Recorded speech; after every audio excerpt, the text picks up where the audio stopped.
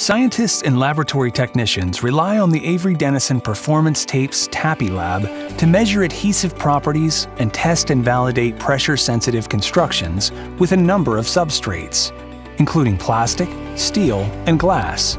It's also where we test exposure of our constructions to extreme environmental conditions. We can understand the initial tack of an adhesive through a test called adhesive loop tack. We can study and understand the holding and staying power of an adhesive through the static shear adhesion test. And we can identify the tear resistance of raw materials and adhesive tape constructions with an Elmendorf tear test.